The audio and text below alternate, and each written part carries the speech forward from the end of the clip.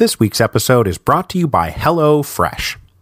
HelloFresh is a meal kit delivery service that makes cooking fun, easy, and convenient. Whether you're a busy professional couple, a large family that runs at a breakneck pace, or someone who simply wants to start cooking more, HelloFresh makes it easier, tastier, and healthier than ever to enjoy the experience of cooking new recipes and eating together at home. HelloFresh delivers right to your door in a special insulated box, so you also get to skip the trip to the store.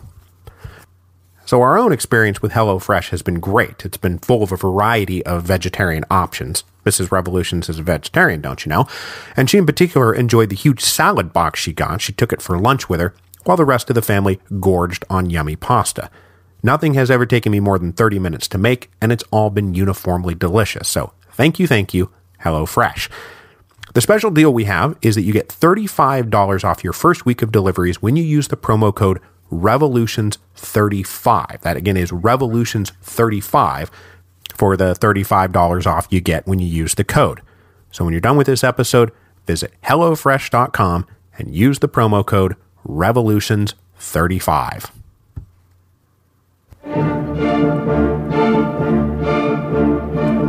Hello, and welcome to Revolutions. Episode 5.26, Out the Window. On May the 18th, 1804, just a few weeks after young Simón Bolívar arrived in Paris from Spain, the French tribunate voted to transform First Consul Napoleon Bonaparte into Emperor Napoleon I, transforming the enlightened French Republic into an autocratic empire. Bolívar found himself simultaneously attracted to and repelled by Napoleon's imperial ascension. Like many liberal idealists, he had come to greatly admire General Bonaparte, who was the heroic great man in every sense of the word, a man to be admired by a guy like Bolívar, whose fanciful ambitions were now starting to harden into a vision of his own future greatness. Everywhere Bolívar looked in France, he saw the fruits of Bonaparte's victories, and it was impossible to miss the sharp contrast between the energetic glory of Paris and the decaying pettiness of Madrid. Everywhere he looked in France, he saw rich, dynamic advancement. Everywhere he looked in Spain, he saw paper-thin facades that covered a kingdom rotting from the inside out. But like many liberal idealists, Bolívar was also dejected by Bonaparte's decision to drop the pretense of republicanism for overt imperial despotism. Not unlike Beethoven, Bolívar was angry that Bonaparte, the enlightened republican hero, had given himself over to such tyrannical self-glorification. Bolívar did not have a magnificent symphony he could scratch out the dedication page of, but he was still in Paris when the massive celebration of Napoleon's imperial coronation consumed the city in December of 1804. Bolívar refused to join in the revelry and made a point to shut up his doors and windows on the day of the coronation and try to tune out Bonaparte's disillusioning slip into authoritarianism. If all of that sounded familiar, it's because I copied and pasted it directly from episode 5.5, and I wrapped up that little section by saying that the day of Napoleon's coronation would forever stand as a moment of ironic foreshadowing of Bolívar's own tragic end. And as we sit here now on the penultimate episode of our series on Spanish-American independence, we have arrived at that ironic, tragic end. After a decade of flogging centralist executive rule in increasingly explicit terms, the failure of the Convention of Ocaña had led Bolívar to accept the Organic Decree in August of 1828 and become the absolute dictator of Gran Colombia. The Organic Decree was legitimized by nothing more than the vote of a few senior ministers. Colombia no longer had a constitution. It had only Bolívar. The young man who had once shut himself up in his room rather than acknowledge the triumphal coronation of the betrayer Napoleon had, in his old age, become what he hated. For Bolívar, it had taken a lifetime of compromises, failures, and disappointments to take him to this final autocratic ascension. And as we've seen repeatedly, he really did try to avoid it. And it's pretty clear that I personally am sympathetic to the idea that this is not how Bolívar wanted things to play out. And even now, he planned for the Organic Decree to be a temporary measure, and when he accepted the title President-Dictator, he also announced yet another constitutional convention that would meet in January 1830 to give representative participatory government another shot. And if you ask me, at this stage in his life, Bolívar has far more in common with Oliver Cromwell than George Washington, if you can even remember that far back. If you'll recall, Cromwell kept refusing to be king and kept trying to implement a mixed constitution with checks and balances, but everyone else kept doing it wrong, and so he felt compelled to dissolve the government and start over, and then dissolve the next government and start over, and so on, and so on, and the same dynamic is at work here now in South America. But though I honestly do not believe that all of this was mere Machiavellian theater so Bolívar could consolidate power, that belief comes with the benefit of hindsight and with a wealth of personal correspondence and intimate eyewitness accounts to draw from. So I am also sympathetic to those who do not believe that. I mean, imagine how all of this looked from the outside. I mean, let's face it, both Cromwell and Bolívar kept saying they didn't want power, and then you turn around and they're dissolving congresses and parliaments at the drop of a hat and once again claiming all power for themselves. So I certainly wouldn't say that those who paint a more Machiavellian picture of Bolívar don't have a strong palette to draw from. And there were plenty of those in Bogotá and beyond in 1828 who were as disgusted with Bolívar's hypocritical transition to tyranny as he himself had once been with Napoleon. Liberals aligned with Santander were apoplectic, and as I said, it's not hard to sympathize with their attitude. While Bolívar had been off draining the treasury to fight his endless wars, their man Santander had been building up a republic built on liberal principles and the rule of law. And when the liberator had come home, rather than defend the Constitution of 1821, he had ridden off to Venezuela, pardoned the rebel Paz, and then tried to replace the Constitution with his own authoritarian model. Then when Vice President Santander had arrived at the convention of Ocaña with more than enough votes to defeat Bolívar's scheme, the Bolivarians had stormed off and unilaterally asserted a naked dictatorship. I mean, how would you feel about all of this? And with all reasonable means of opposing Bolívar now exhausted, unreasonable means became the only answer. Almost as soon as the ministers of state announced back in June of 1828 their plan to elevate Bolívar to president-dictator, rumors of assassination plots began to swirl in Bogotá. These swirling rumors started to coalesce into concrete plans after the promulgation of the Organic Decree, because the tyranny was then no longer what he might do, but what he was now doing. Among the president-dictator's first acts was to strip Santander of the vice presidency and plan his expulsion from the country. Bolívar offered his now former vice president a face-saving exit, an ambassadorship to the United States, but he made it clear through intermediaries that Santander needed to take the deal, saying, "You'll be leaving one way or the other." He also ordered the immediate arrest of the rebel General Padilla, who was seized and thrown in a Bogotá jail, a marked contrast to his recent treatment of Paz, and an arrest that will forever be linked with Bolívar's cold-hearted execution of the Pardo General Manuel Piar back in 1817.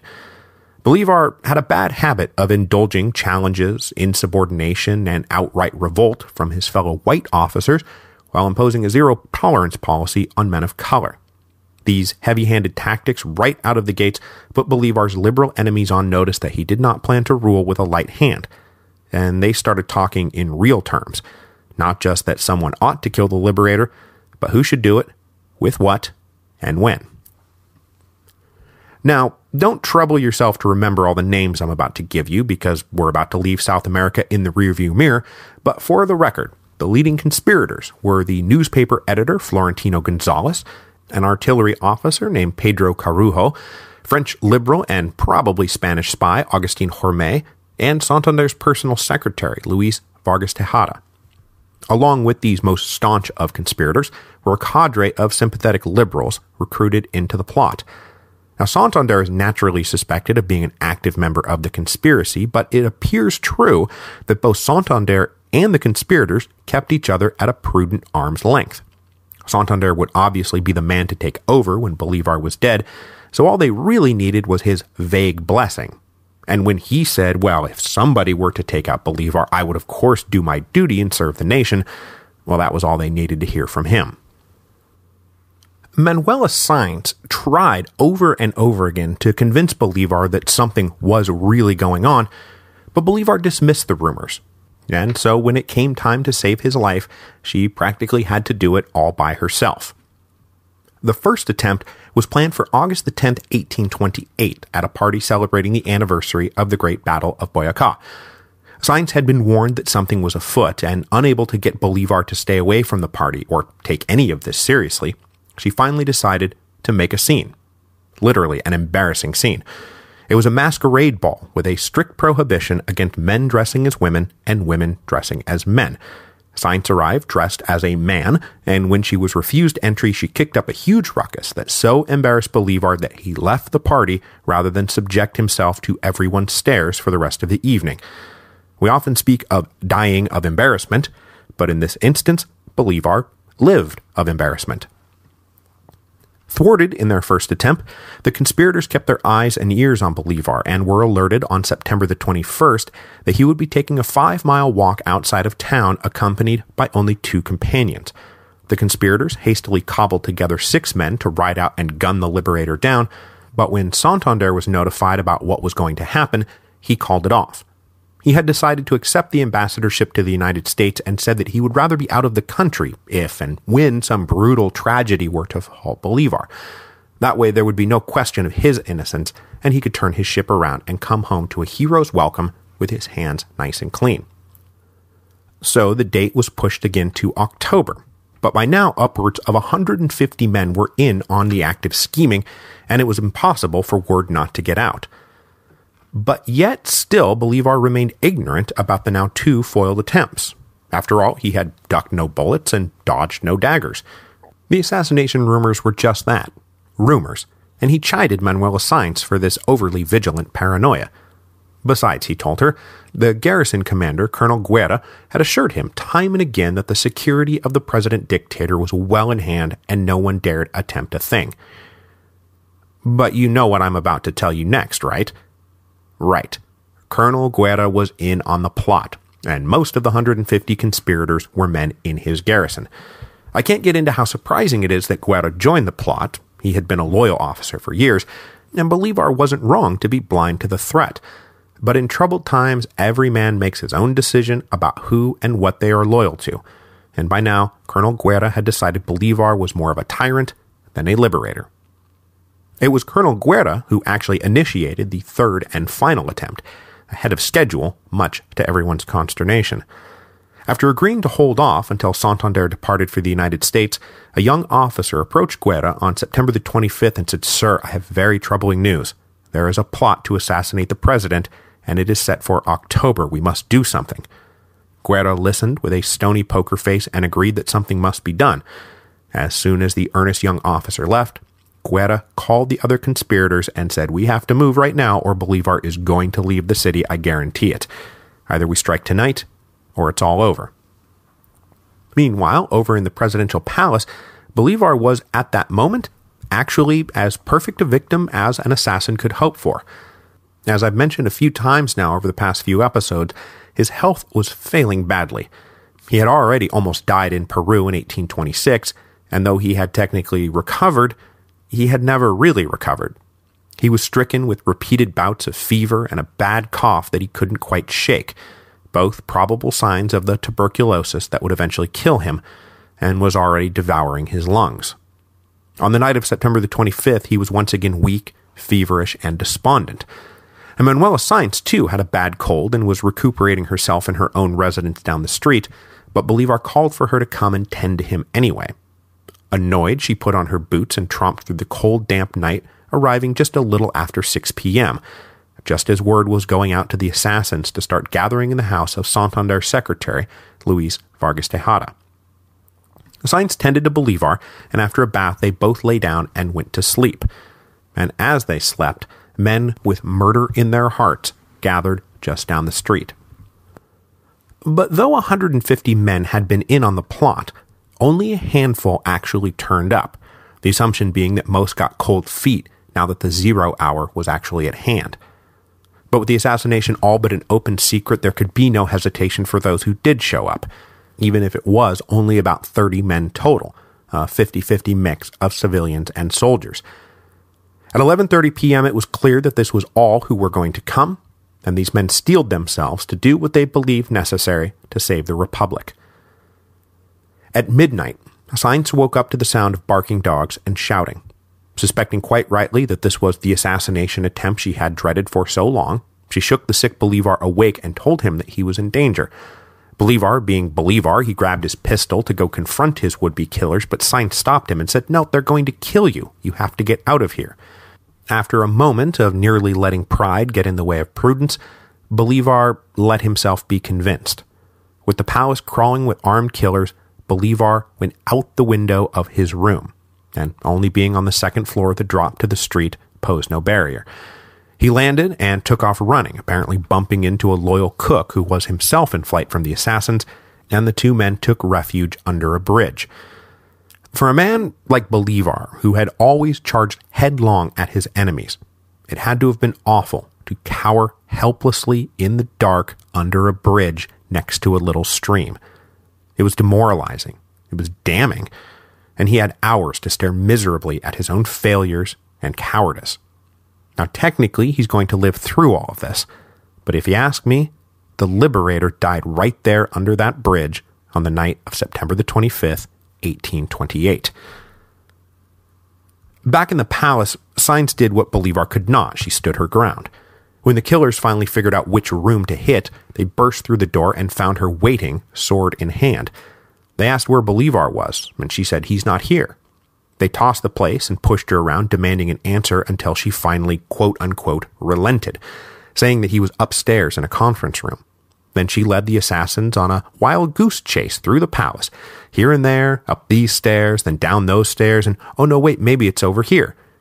When they finally caught on that she was messing with them, Sainz dropped the pretense and said, "Haha, yes, he was with me, but he got away, and now you'll never catch him." A few of the soldiers in their rage pushed her down and started beating her, and possibly they would have beaten her to death, but the newspaper editor Gonzales put a stop to it, saying that they hadn't come to fight women, and they left her, bloody, on the floor. By now, the general alarm had been raised, and loyal Bolivarian soldiers, actually loyal Bolivarian soldiers, flooded into the street. By 2 a.m., the assassination attempt turned out to be just that, an assassination attempt. With a larger and more loyal force now roaming the streets of Bogotá, the would-be killers scattered into the night. When the mood in the town seemed to shift, the loyal cook hiding with Bolívar went out and did a little reconnaissance. He came back and told a now terribly feverish and unwell Bolívar that the coast actually appeared to be clear. Bolívar then emerged from under the bridge and was greeted by surprised jubilation from his loyal officers, who until that moment did not know whether or not the president was dead or not. At 4 a.m., he was back in the palace, and as bad as Bolívar was, Manuela Sainz was even worse. She could not even walk after the beating she had received, and looking at her with a mixture of relief and gratitude and sorrow, Bolívar gave her the title that she still enjoys, the Liberatress of the Liberator. With dawn approaching, Bolívar could only think of one thing to do. He said that he was done. It was clear he was not wanted. He would resign immediately and go into exile to Europe. But the men around him pleaded that he could not take the actions of a few Bogotá radicals as an indication that he was not wanted, and more importantly, that he was not needed. Without Bolívar holding them together, it would all fall apart. And so instead he went to bed, and in the morning he woke up and decided not to resign. In the days and weeks that followed, Bolívar's agents fanned out through the city, rounding up the conspirators and then using them to identify still more. Nearly 60 in all wound up apprehended. The entire inner circle was identified and arrested, including Colonel Guerra, who had gone off to play cards when everyone else gathered at Tejada's house, specifically to avoid the charge that he had been involved. Bolívar was crestfallen to find out how deep the betrayal had gone. It wasn't just Bogotá liberals. It was men he considered family. He ordered his loyal General Urdaneta to convene a special tribunal that, unsurprisingly, handed out death sentences like candy. But not wanting to be the tyrant they accused him of being, Bolívar commuted most of the sentences to exile, and in the end only 14 men were actually executed. Guerra, of course, among them for mutiny and treason.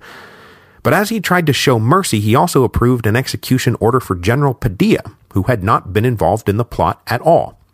He had been sitting in a jail cell when this had all gotten going, and was surprised in the middle of the night to find himself let out of prison by some of the conspirators.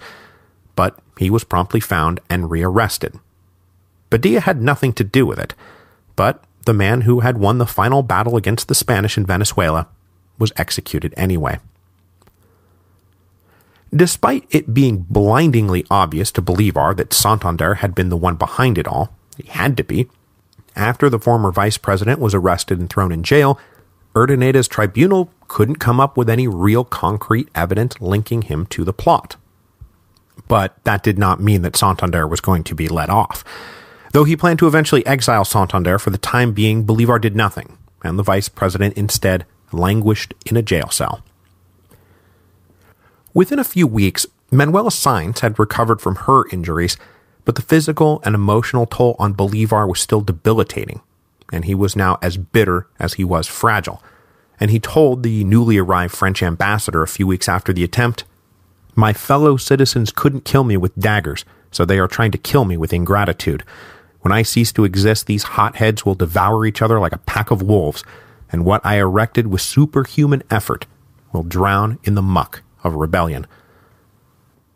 But despite the pleas from the men around him that Bolívar was indispensable, and despite his own sense of indispensability, it should be pretty clear by now that he really was not. In the end, he was not George Washington, the man everyone agreed could not leave. Bolívar was now the man that everyone agreed had to go.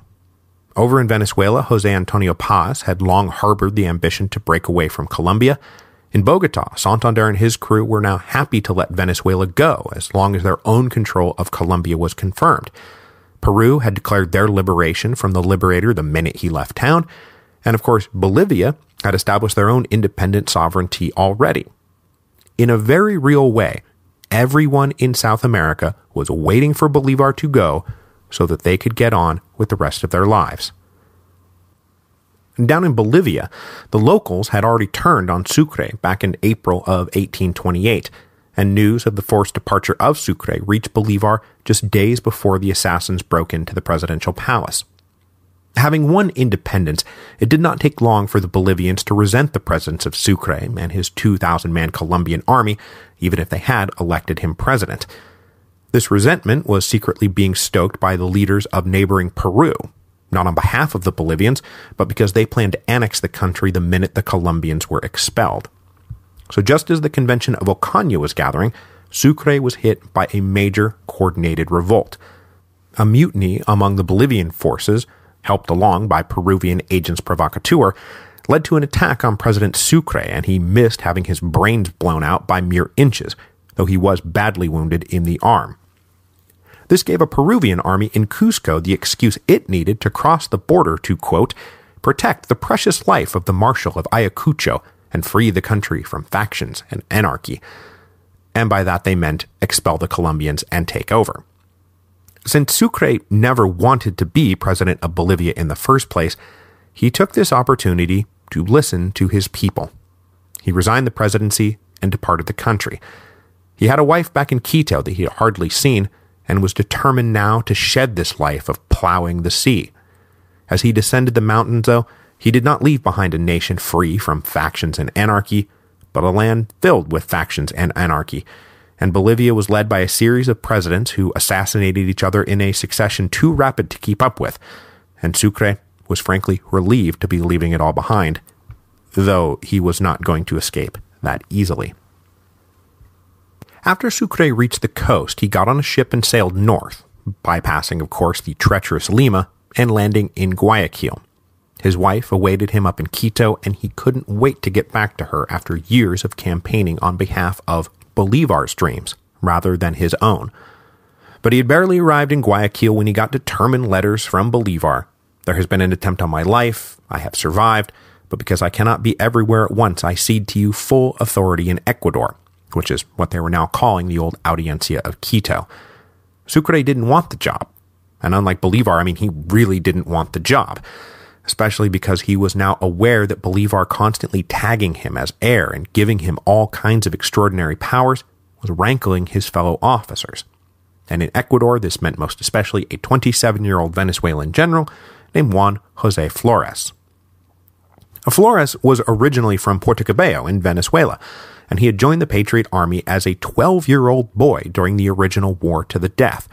He was in fact so young that when Boves and the legions of hell captured and sacked Valencia in 1813, they killed everyone else, but they left Flores alive, because they were amused at this boy playing at soldier. Flores then remained attached to Bolívar throughout the wars of independence. He had ridden with Paz in the Llanos, he had fought at Carabobo and Bombaná and Pichincha. And since the liberation of Ecuador, he had been serving as garrison commander of Pasto, the strongly royalist city that had caused Bolívar and Sucre the most trouble during their initial run through the country back in 1822. As he administered Pasto, Flores began to agree with everyone else in South America. Bolívar is crazy. Peru for the Peruvians, Venezuela for the Venezuelans, Bolivia for the Bolivians. It's the only way. And as he started looking around, he started thinking Ecuador for the Ecuadorians.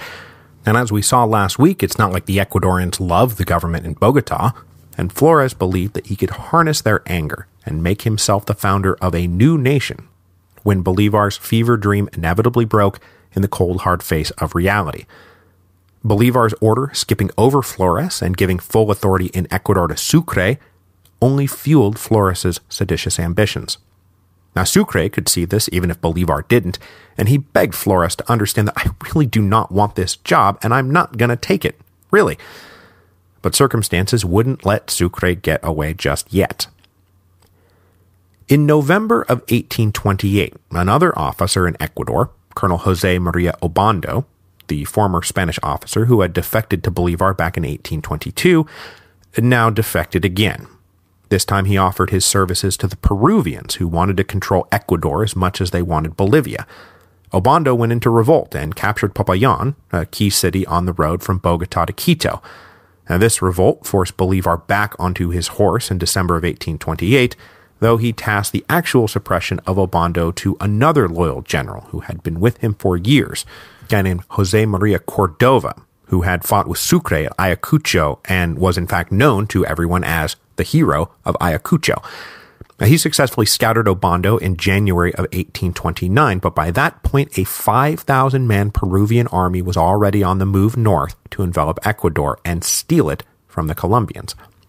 So despite his fervent desire to get away from it all, Sucre could not turn his back just yet, and General Flores joined him in the defense of Ecuador. Whatever his resentments at Bolívar and future plans, letting the Peruvians conquer Ecuador was unacceptable. So Flores helped Sucre gather up an army just 1,500 strong to go meet the Peruvians, and after the two sides maneuvered around each other, they finally met at Tarqui on February the 27th, 1829. Despite being outnumbered more than 3-1, Sucre was the superior tactician and his men far better trained. They shredded the Peruvians, killing 1,500 and capturing another 1,000. The defeat sent the Peruvians back to Peru once and for all, and it also triggered yet another coup in Lima that toppled the existing government because that's just how it goes in liberated South America. In the midst of all this, Bolívar remounted his horse and rode the 600 miles down to Guayaquil to ensure the Colombian claim to the port held up, and was there met by the gut-wrenching letter from Sucre. The Battle of Tarqui would be his last. He was resigning from the army and retiring from public life. For years now, Sucre had been the man Bolívar believed would succeed him, but no amount of begging or pleading would change the would-be heir's mind. Sucre was not just posturing here. He wanted out. He was done. He offered Bolívar all the moral support in the world and genuine, faithful service, but only as a private citizen. No more a general, and certainly not the heir. Bolívar would remain in Guayaquil until the summer of 1829, working on a treaty establishing the border between Peru and Colombia, with the government in Lima who harbored less ambitious ambitions than their predecessors, but you gotta wonder just what in the world he thought the point of it all was anymore. Sucre's abrupt departure threw open the question of who would succeed Bolívar when the liberator inevitably died. It's not like people didn't know that he was dying, and each of his senior officers fancied themselves for the job. So to possibly avoid a kind of post-Alexander the Great situation that would pit all the Bolivarian generals against each other, they started taking meetings with various European ambassadors in Bogotá, sounding out the feasibility of a frankly lunatic idea: to recruit a monarch from Europe to come rule them. Now this was not a new idea. Remember, this had been San Martin's plan for Peru. It was rejected then, but it was resurrected now with suggestions passing between the Bolivarians and British, French and American ambassadors. The South Americans said that any monarch needed to be a Catholic, but not Spanish, obviously, and the ambassador representing the reactionary King Charles X of France, you're going to want to remember that name, positively salivated at the idea of getting a Frenchman on the throne and planting a new French empire in South America. Now, the British, of course, weren't going to stand for that, and they pushed the Colombians to choose some minor German noble not linked to one of the great powers. The American ambassador, meanwhile, the future 40-day President William Henry Harrison, was so forceful in his denunciation of the whole project that he was nearly expelled from the country for interfering in Colombian internal affairs. When Bolívar found out about this mad plot, he told his guys to knock it off. I mean, look at how everyone is behaving towards each other. You really think anyone is going to accept an imposed monarch from Europe? Besides, he told them bluntly, what European would be stupid enough to take on this job? By the summer of 1829, he was telling his men explicitly to drop the idea of importing a monarch permanently. But by now, Bolívar's reputation was such that no one could believe that he wasn't the secret guiding hand behind the royalist scheme, with the secret plan being that Bolívar would reluctantly agree to be king once all the European options had been exhausted. His old comrade Paz was not above disingenuously backing the plan for monarchy in his correspondence with Bogotá, believing that it would indeed lead Bolívar to claim a crown, which would make it easier for Paz to lead Venezuela to true independence. Though it's not like he really needed much help with that project, as it was becoming clear to everyone that the Bolivarian project of a centralist government ruling a large superstate was on the brink of collapse. Gran Colombia was going to die. The only question was when and who would benefit. And by mid-1829, Paz could practically taste independence, especially after he found his old rival Santander thrust into his custody. After languishing in a Bogotá jail cell, Santander had been led by Bolivarian agents not down to Cartagena, where the former vice president might start trouble, but over to Caracas, where he would be friendless and isolated. When Santander arrived, Paz guaranteed the safety of his old rival, no doubt aware that if Santander died, it might provoke a response from Colombia. So he did indeed ensure Santander's safety, just long enough to get the ex-vice president on a ship to Europe. When the time came, Paz believed that he would now be able to sever Venezuela from Colombia without effort and without complaint. Far away from home in Ecuador, Bolívar continued to plow the sea, even as it was now clear to everyone that he would soon be dead and buried. After completing the treaty with Peru, he was stricken by another near-fatal illness that found him this time coughing up black blood. This illness plagued him as he slowly and painfully made his way back to Bogotá to prepare for the new constitutional convention that would be held in January of 1830. At that convention, physically and emotionally broken Simón Bolívar planned to resign the dictatorship and trust the fate of his country to the gods. But the gods would be unkind to him, and they elected to play no part in the future proceedings, and instead leave the fate of South America to mere mortals. Next week will be our final episode on Spanish-American independence, and it will find Simón Bolívar forced to confront the destruction of all that he had worked for, which then led to a confrontation with his own mortality. For his entire life, Bolívar had been able to will himself to believe that his will would be enough. But it turned out not to have been enough, and it would not be enough, and it was never going to be enough. There is no happy ending for anyone in the history of South America, and after 20 years of plunging into danger in defense of his people, Bolívar would not die heroically on the battlefield or peacefully in his sleep surrounded by a country that adored him. Instead, he would slip off to an uncomfortable death, broken and depressed, lacking the strength even to go into exile. Bolívar, I'm sorry. You should have stayed in Caracas.